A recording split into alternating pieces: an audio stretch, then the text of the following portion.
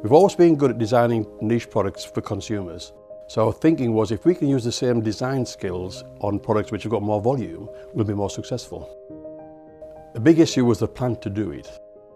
We set a figure of a capacity to make 250,000 pieces a year. That's an ambitious target, that's our figure. So we then worked with the machinery designers to make the washing machines. Number one in this product, it's got to be reliable. A washing machine has a lot of hard work to do, and it's a very important part of most households. So reliability was a big issue.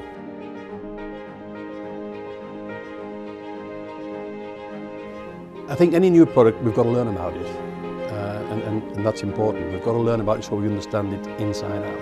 And that's taken longer than we expected, but we've taken our time to make sure that it's right. There's a big appetite for buying British products, and rightly so, but we can't rely on that. We've got to make a product that competes with all the imports.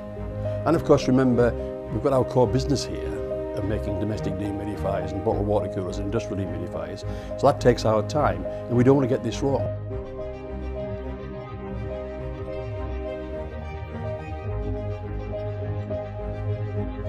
We've done 120,000 hours of testing washing machines here to make sure that it's absolutely reliable and does the job.